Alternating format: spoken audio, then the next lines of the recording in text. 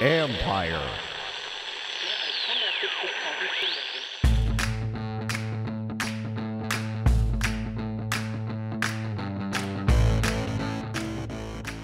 Hello and welcome to my podcast. Today I'm joined by Redskins quarterback Dwayne Haskins.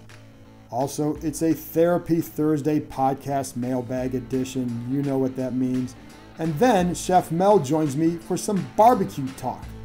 But first, my conversation with Dwayne Haskins. Now, to set this up, just know that this was taped around 10 days ago and it was for a story I wrote on ESPN.com about his development. A few things, of course, have changed since the interview, but this was about what he was doing to get ready and his thoughts on seeing other rookies have success at quarterback. The general feel still applies, so I wanted to share it with you, and I think you'll like it. Also, at one point, receiver Jehu Chesson shouts something to Haskins as he walks past. Chesson, as you know, went to Michigan. You'll hear Haskins reply to him on the interview. Now, here's Dwayne Haskins.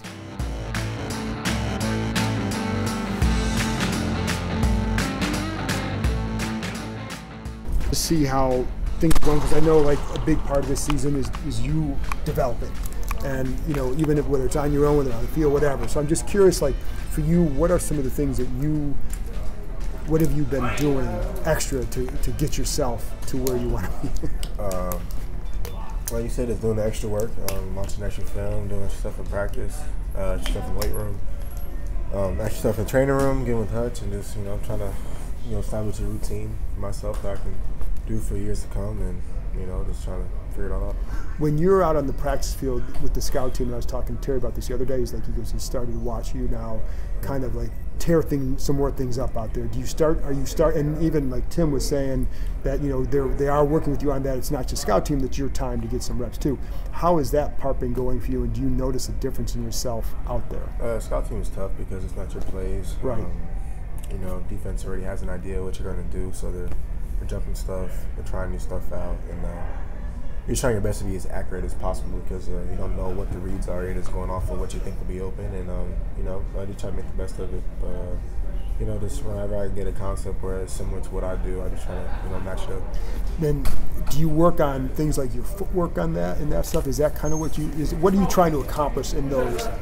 I'm just trying to maximize the reps. I don't get a lot, and just trying to figure out how to make the plays work, just so that I can keep continuing to get better and make it realistic for myself. How many reps would you get in a practice, typical practice? Like 20, 25 plays. Is that including scout team or just regular reps? The scout team. Okay. I don't get any reps with the actual offense. We'll throw routes and stuff like that, but that's just on air. So, yeah. So before practice, are there things you do? Because I know we talked about this in August too, things that you do before practice. What are some things you're doing extra before practice, after practice to kind of help?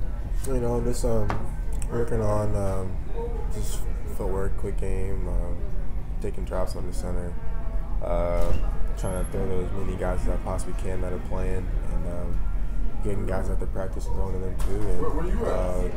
And they're trying to make the best of the situation. And you see, how are you handling it? Because that's like, I would imagine it's not easy. You can be patient. Everybody says, "Oh, be patient," but I know somebody told me, I'm 20-some years old, to be patient. It's like, well, I don't want to be patient. Yeah, it's hard. But at the end of the day, you gotta think about the bigger picture and where you want to be, and hope that happens. So, yeah. How much better do you feel even from a month ago with what you know and what you've learned already? I feel pretty good. Just trying to keep getting better, and it's hard when you're not playing with the guys that you're going to be playing with in the actual game. But just trying to find a way and not making any excuses, and I'm just trying to be as seasoned as possible as far as knowing what I'm doing, knowing my reads, knowing my flips for protections, knowing the keys and stuff like that, and mastering the game plan each week, and just trying to apply myself. I remember talking to you after the last preseason game, and you just seemed like it seemed like you were different even from after playing in 4 preseason games than you were going into with some of the stuff you knew. And I can't remember, there was like a play you could spit out like that, where it's like, and you said it just like if you were feeling more like instead of just calling the play, you were understanding the play. Yeah. How do you feel you are in that area? Definitely. The more you hear it, the more comfortable you get with it, and just hearing how they talk as far as the coaches and the terminology and stuff like that, it gets easier every day because you're hearing the same stuff, and it's different from trying to remember off of memorization instead of just remembering off of knowing like the actual concept and being able to match it up with the formation and the protection and the tags and stuff like that. So definitely get better with that. How close do you feel like to where you want to be? I don't know if I ever get where I want to be. I'm like.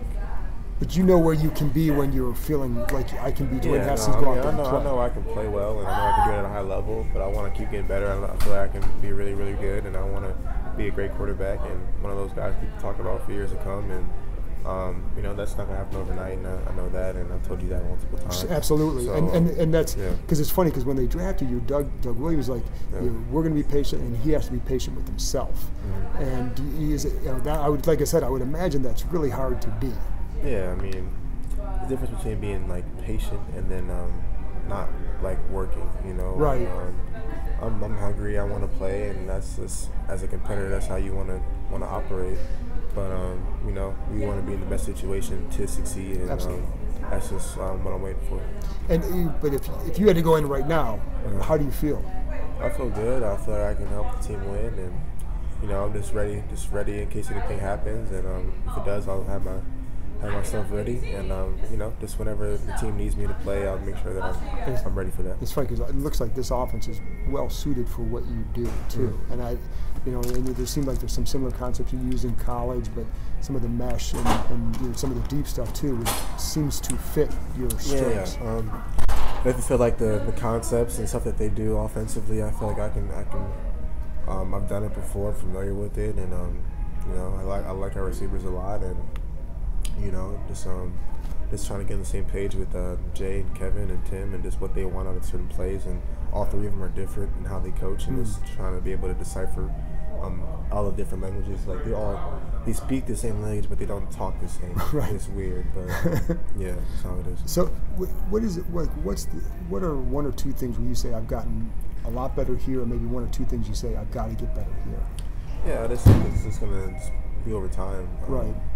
There's not anything I feel like I have a particular weakness in. It's just a matter of just getting the reps and getting the opportunity, and just keep getting ready for that moment when it comes to be ready for it. And I just want to keep getting better at everything with my body, and I feel like I'm getting in great shape and cutting my body fat down and studying my plays hard and knowing my concepts and knowing the game plan and staying a little bit after practice or meetings, and getting up earlier to come in and lift with Chad or Jake, and it's just all the process. What time do you get here in the morning?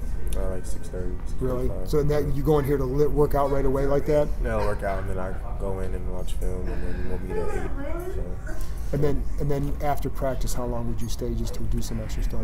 After practice, I'll do like some rehab stuff with Jake in there, as far as like shoulder stability and stuff like that, and I'll get in the sauna, and then I'll get in with Hutch and the performance room and do something for my legs and watch film again, and then I'll stay a little bit after and like Coach Case talk, and then I'll go home and watch myself. So yeah. From practice, so you watch, what time are you done at night watching yourself?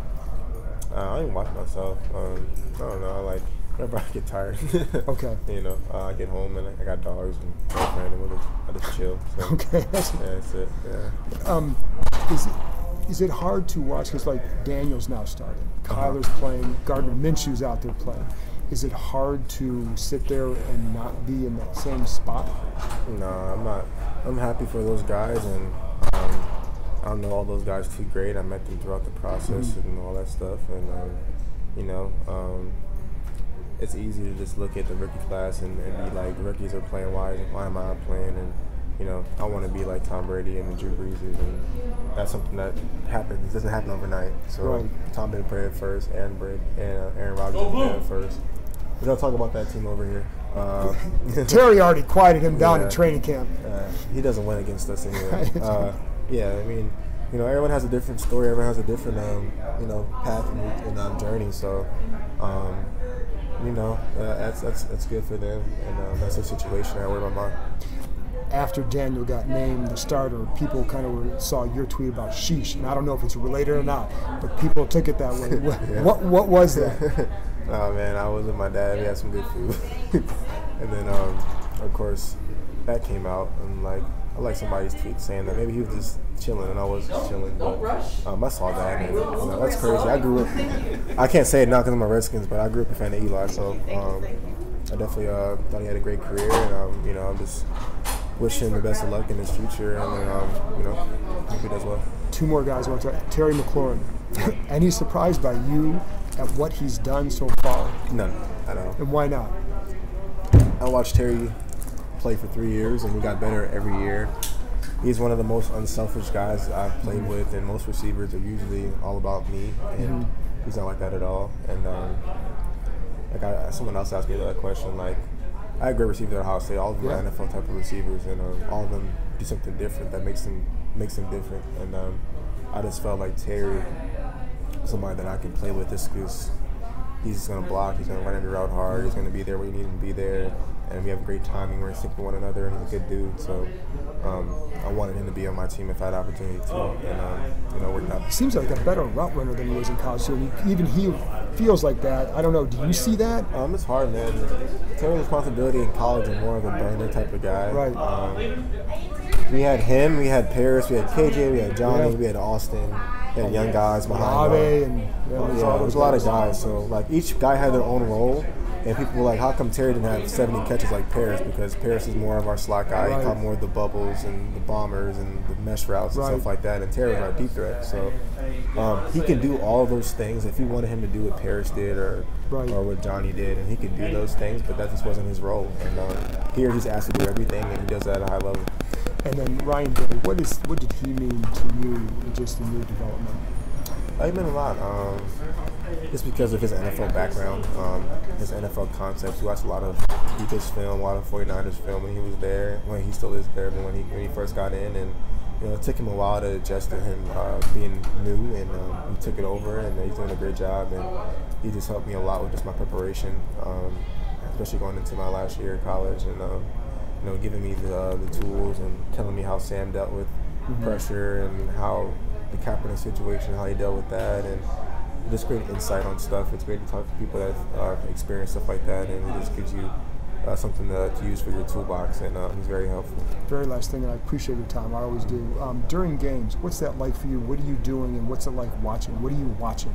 Yeah, I just have my headset on, listen to the play, and do the best I can to try to watch the defense and read it out, like if I was in the game, but also trying to, if Case asks me if he's seen a certain play and asks what happened, I'll be able to tell him and write the plays down. And for Evan, who's one of our guys who works here, and it's good too because I get to hear the play, repeat the play back, so it's kind of like I'm in the huddle a little bit, and it helps. And Tim said he talked to you sometimes about what he sees or what you wants to know what you're seeing too. Does he do that during games? Was he able to? Preseason, yeah. Okay. I don't know. During the season, it's probably hard during a regular season game. But definitely. Okay, cool. After this break, the doctor is in.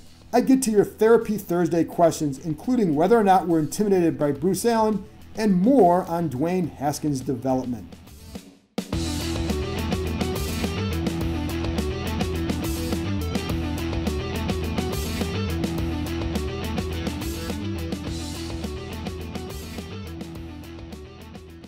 Okay, Therapy Thursday, the doctor is in. Let's get right to the questions. DJ Gonthier wants to know, simple question, what the hell is going on? Simple answer, I don't know. Okay, I'll expand on that for just a half a minute with Jay Gruden. You're going to hear every week that his job is in jeopardy, and this could be the week that he's fired. Bank on that happening every week until he is fired. Eventually, somebody's going to be right. I know owner Dan Snyder is reluctant to fire a coach in season after having done so with Norv Turner in 2000. I know that the expectation is he will eventually fire Gruden. I wonder at some point if it doesn't just become a situation where you have no choice. There is frustration in the locker room, some with the coaches, some with the organization, some, a lot, with just the losing overall. It's not healthy. If they don't get a win soon, it'll just get a lot worse. Matt M. Swiler, wants to know, why does the Redskins media throw softball questions at Bruce Allen on the rare occasion he takes questions? Does Bruce Allen intimidate you guys? Okay, so I went back and forth a little bit with Matt on Twitter with this because questions like this get a little bit frustrating to say the least. And I don't like when people speak generically about media considering there are many, many people involved in that. We're not a single entity. We don't sit there and make our decisions together. We're separate individuals and groups. So I can only speak for myself. And the last time I interviewed Allen, a legitimate sit-down interview, was at the owners' meetings in March. At that time, I asked him about if he realized how fans disliked him, and asked him about the hashtag #FireBruceAllen, and asked him about the team's poor performance under him. So I'd say go ahead, sit across from a guy 2 feet away and ask those questions. And I don't know that that would seem like I was intimidated to ask those. I'm not afraid to ask the questions of him. I think there are professional ways to do so, and I think some people want us to be angry when asking them and ask them in an angry way. And that's just not how I'll ever approach my job. It's not why I think people have respect for me. It's not why people want to read me. I think they want to read me because I've done it in a professional manner, and I'm not going to become across like an angry fan. I also know fans get angry when people talk to Allen because he doesn't say the one or two things they want to hear, which is, I quit or I stink. It's not going to happen, folks. He sticks to a script as much as any person I've interviewed. He's truly a politician. I've asked for an interview with Allen almost every week since May. I have been turned down all the time. Same with owner Dan Snyder. If you have a problem with someone else's interview, I'd say you'd have to please ask them. They can answer for their line of questioning. I can only answer for mine. If you have an issue with what I've asked him, feel free to fire away. Okay, next one. Redskins, at Matt Schoen. The only question I feel matters for the future of this franchise is there any indication that Dan will hold Bruce Allen accountable for the state of this franchise and fire him? At this point, I have not received any indication that he will. I explored the reasons why in our podcast last week during the mailbag session, so if you want to know more about that, please tune into that one. I also don't know what will happen if the Skins finish, say, 3-13, 2-14, whatever. I would have to imagine all bets are off because who knows what it's going to feel like in December if they're playing like that. But I don't know. And I think the only person who does know is Dan Snyder. It's amazing that Allen might have a chance to hire a third coach after having failed to win with the first two. When you're in those power positions, you usually don't get more than two. So we'll see.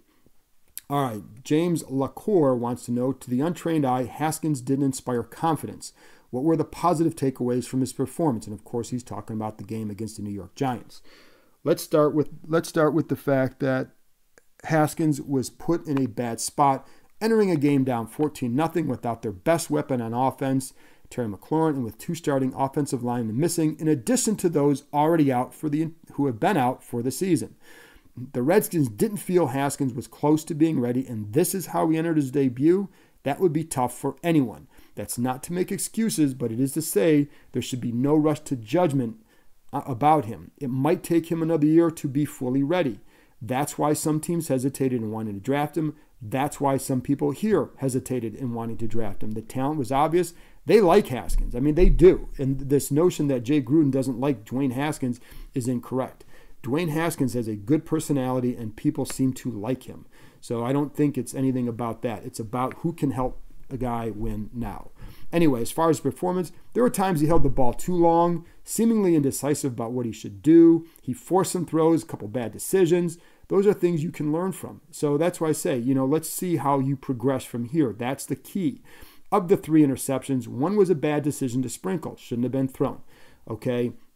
That became an off-schedule play for Sprinkle, so that's not on the route. That's not on him fighting for the ball or anything like that. It was a bad decision. He had a guy down the left side, Kelvin Harmon, he could have gone to on a deep back shoulder or a 50-50 ball. You had Chris Thompson in the right flat. It was a first down. You could have picked up 5 yards.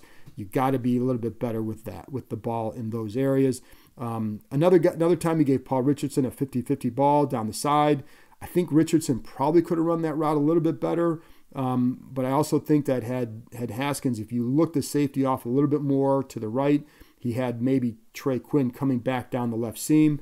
That's, I don't know that he would have had that. And I also don't think that he had a chance for the time to do that with Quinn. So I think that's a big difference. So he gave him a chance and it didn't work. But when you're down what he was down, you're trying to attack more, and that leads to decisions like that. So I just think, like I said, you got to hold the rush to judgment. The third interception was on Vernon Davis. He ran the route too deep, supposed to be about 8 to 10 yards. He ran it 11, so I'm not going to blame Haskins there. I liked Haskins' ability to extend plays, and you did see the arm talent on a few throws. There was one, I think it was to Davis maybe, or Richardson on the right side. Maybe, no, it was Kelvin Harmon, I believe. And he's looking down the middle, and he quickly turns to the right and just fires a bullet to Harmon on the right side. Just an impressive arm talent throw. So I think you saw that. He was poised in the pocket. Maybe a little bit, sometimes I think that internal clock needed to go a little bit faster. I think he stayed on some reads for a little bit too long. But again, experience. Those are the qualities that were attractive to teams before the draft, and they still exist. That's good. What I hear from players, or from players, coaches, players' agents, because they talk to their agents about this, is that you see some of the same stuff in practice. There are a lot of mistakes. You see the potential. That's why it's going to take time. That's part of the developmental process. Haskins is not going to provide instant gratification, and that's okay. Be patient. Let him develop. It's not the best match when he's paired with a coach and a staff who must win now. They are working to develop him. They're doing a lot of stuff with him. I think the key for him is to, somebody else asked me if they were training Haskins to be ready to start ASAP, and the answer is heck no. That's never been the desired outcome for him. The more desired outcome for him was to be good enough where they didn't have to play him this year. Let him develop. Let him learn how to read defenses, and there are a lot of ways you can do that. You can put him in front of film projectors. You can put him, time after time after time. Just see that you can do things with virtual reality, or just a film projector in a big room where you can see the defense, see how they're moving, and then, okay, now you know what they're in. Make it a faster decision, because once you get that in this West Coast offense, it unlocks everything, because then you have the answers. The answers are out there on the routes, but you have to know the defense and know how to read the defense to know where to then make your decision. And that's something that you can learn away from the field as well. You can learn that running scout team as well, because they're going to give you looks that you have to read. Okay, where should I go with the ball here? Now you're running off a chart and all that, but you can still learn how to make good decisions and at least read the defense. Whether you make whether somebody picks it off or not, make the right decision, and that's when you know you're starting to get things. That to me is a huge thing, because this offense, most offenses, but this one in particular, go watch Drew Brees run the Sean Payton system. It's pretty much the same thing, but he does it with clockwork because of his ability to read defense. He's done it forever. It takes time. So just like I said, be patient with him. The college experience mattered. I think that, again, the reading the defense is probably my number one focus in addition to the footwork and all that, but the defensive thing is big, and let him get there. TM at Rush Manuel, my guy, wants to know what presence, if any, does Alex Smith have at Redskins Park? Is he allowed to sit in the QB room, go over film, et cetera, et cetera? What does he do any of that outside of Redskins Park? Alex is out there and will sit on meetings. I don't know how often, to be honest. I haven't seen him around there lately. We saw him earlier in the year. To my knowledge, he does not do anything outside of Redskins Park with Haskins. I think Smith would be a lot more helpful if he were still playing. That's when a guy can get a chance to see his work as a starting, like when Haskins could see him as a starting quarterback, how he prepares, how he takes notes in meetings, how he does things during the week, before the game, etc. Smith was a terrific mentor in San Francisco with Colin Kaepernick and in Kansas City with Patrick Mahomes. He's in a far different spot now. It would be very helpful for him to be here playing with Haskins, someone who knows the offense well and who also knows how to play a long time at a pretty good level. Right now, Smith is like another coach, and there are a lot of guys who have knowledge that can help Haskins. Yeah, I do agree, though, with your sentiment that there are a lot of things outside of Redskins Park that Haskins is going to have to do on his own to get better, because that's how you get better. Any good quarterback does that. It's not always responsible on the coaching staff to get him there.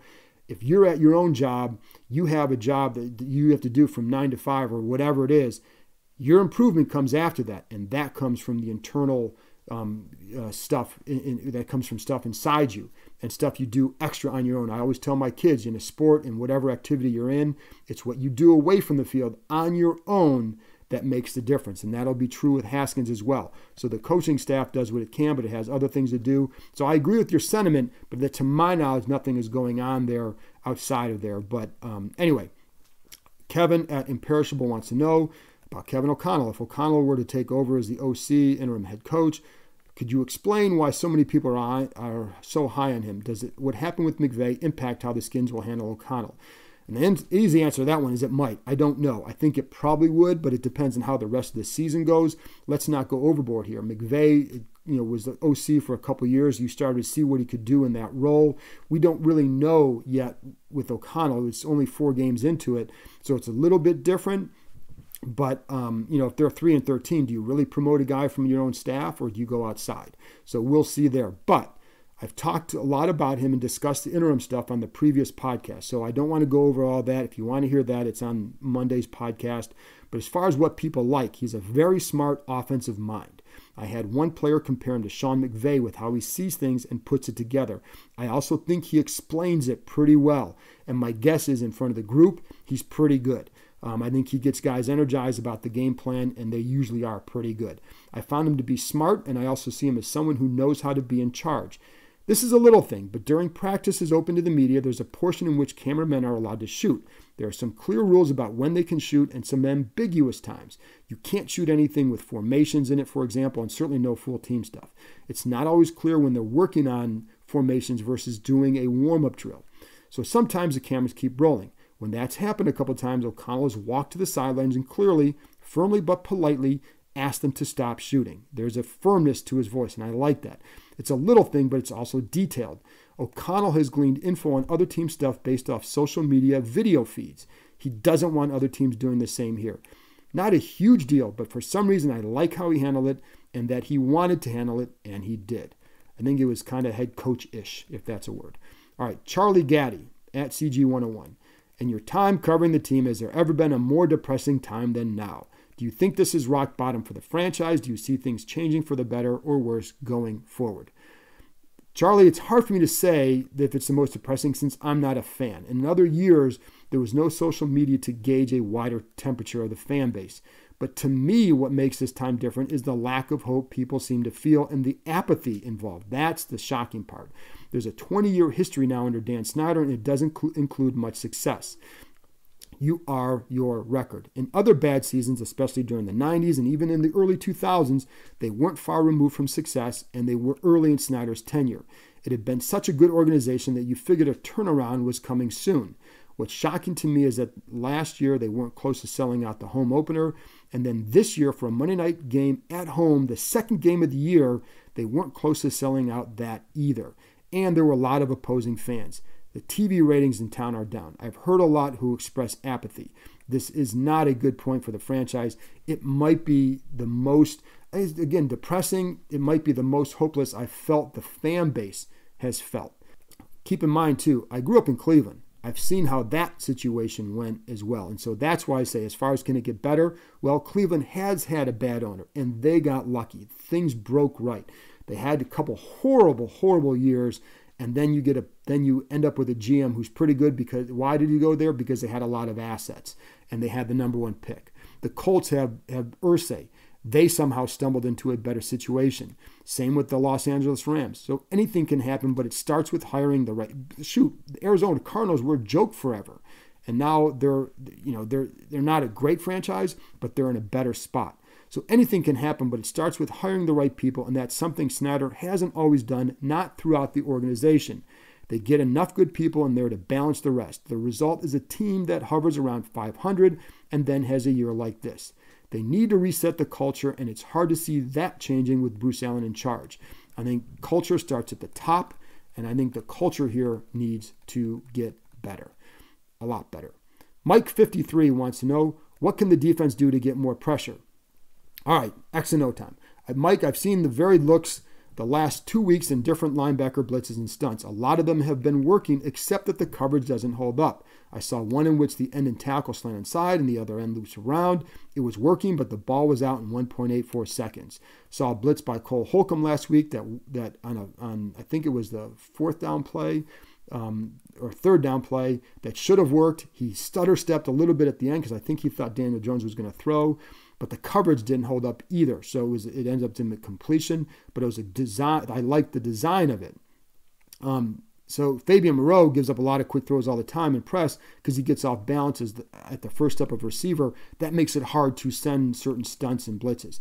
It's not just him, but he was coming off a bad game. I haven't seen any slot corner blitzes that I can recall. I don't think Minuski was aggressive at all in the first couple of games with stunts or anything else or blitzes. And I think sometimes guys need to disguise things better. He may as well be aggressive now. What the hell do you have to lose? But to get home more frequently, they must have better coverage. They'll most assuredly have a new coordinator in 2020, but they'll also need another corner and a damn good one next year as well. They need guys to hold up on that end. That hasn't happened. They need guys who win quicker. That hasn't happened either. Again, you want to look at the draft. The guy to keep in mind is Chase Young from Ohio State. I'm biased because I see him play all the time. The guy's terrific, and he's going to be a top 3 pick next April. All right, on to the fun part. Steve Hauser wants to know, what kind of wood do you use for smoking chicken? Easy, apple. All right, next one. Josh Stack wants to know, and this is going to lead into my next conversation or my next guest. Josh Stack wants to know, pulled pork. My barbecue chops come from 10 years in North Carolina. Half the state will stir in a vinegar sauce once the pork is pulled and not add anything else. The other half will not sauce the meat at all, but leave it up to the consumer to add their own. Where do I fall on this spectrum? Josh, I do not stir in any vinegar-based sauce after making the pulled pork. I do use an injection that has some vinegar in it, yes, as well as a glaze that has some vinegar in it. I put that on in the final hour. And again, that has some vinegar in it, but the pork does not have a strong vinegar flavor to it. It has a really good flavor, a good smoke. It's a lot of flavor. I leave it up to whoever's eating if they want to add their own sauce, and sometimes I make my own barbecue sauce that, yes, has a vinegar base to it. But to be honest, my family usually doesn't add any sauce, and they don't want any. I have tried to build in extra layers of flavor, and I think the glaze does that well. Again, I will add some of the glaze after I pull the pork. It's not a sauce, but there is vinegar in it, and it is damn good. Anyway, that's it for the Therapy Thursday portion of the podcast. I hope that helps. Now it's on to some more barbecue talk with Chef Mel.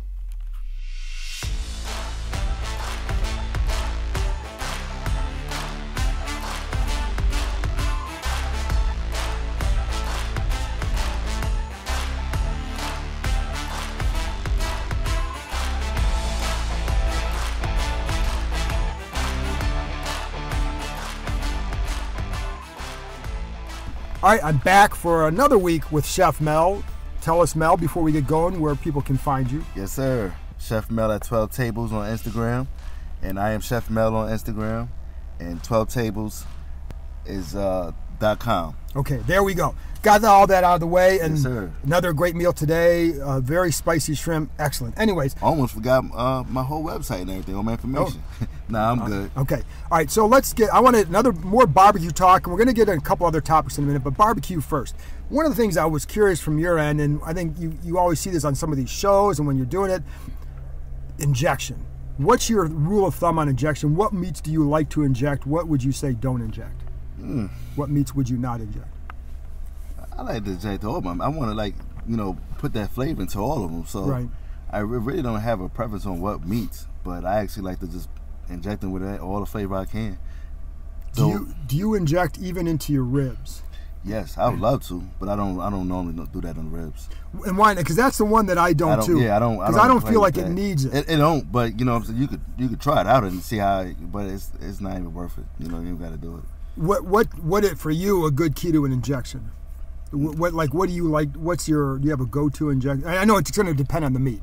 Depend on the meat, but like I said, like you want to get a good injection that has a flavor that you want to prefer the preferred meat that you're using.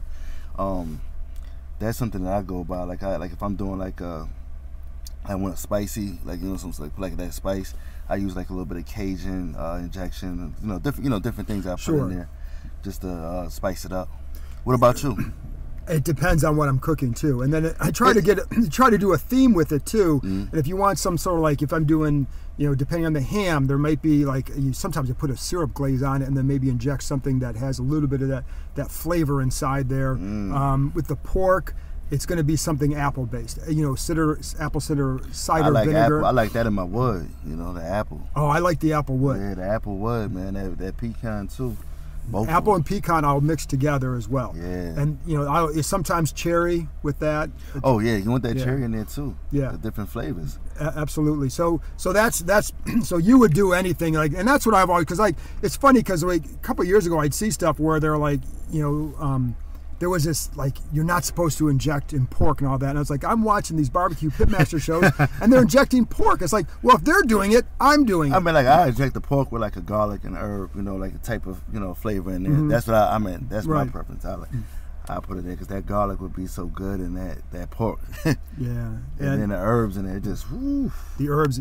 I'll do that. I'll do more of the herbs with like a turkey or chicken. Do you brine usually? Not all the time. Does it depend on, because like for me, if it's like, a bird, I'm using. It's all up. See, the thing about when you get into the barbecuing and things, it's levels to it. It's levels of where you want to take this meat and how it's like just smoking. It's like levels where you want to really get to it. Like it's a science to it. You want to make sure that you get everything right to get that perfect, meat, brine, everything that you want on there for that flavor to come out. And people don't really like recognize that. People just go in and eat, but they don't really understand the process of how these barbecue guys really take the time out. It's like a farmer.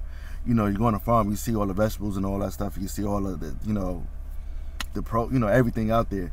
But you never see the time of how much they put that work in to get all that stuff together for you. It's amazing. If I did the pulled pork last week, it's 10 hours smoking, but then there's also prep time that goes into it, and you have to get it. You like that beer can. You like that. You smoked beer can. Yeah, chicken. you like that. Yeah, I do. It's because it keeps it moist. But you haven't. You know what? You haven't even sent me over no beer can chicken, anything like that. Well, I did a couple years ago when I brought it here. Oh. The problem is there's never any left. That's the problem. That's a good thing. You got to put something to the side for me. But even like that with and I don't always brine when I'm doing the beer can chicken because, to be honest, it typically doesn't need it because the moisture from the can keeps it so moist. If I do, sometimes I'll do a quick brine with it, but I don't have to because the natural. Now, how long do you like to brine? Your meat? Depends.